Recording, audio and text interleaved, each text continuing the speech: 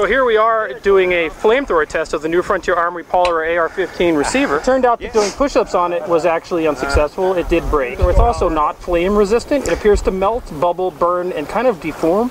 I'll tell you what, the state of today's manufacturing quality, I'm a little disappointed. Yeah, you know, I don't know what this says about polymer receivers in general, but I find this to be a disappointment. I mean, if we were burning alive, how would we shoot our AR-15 at this point? Right.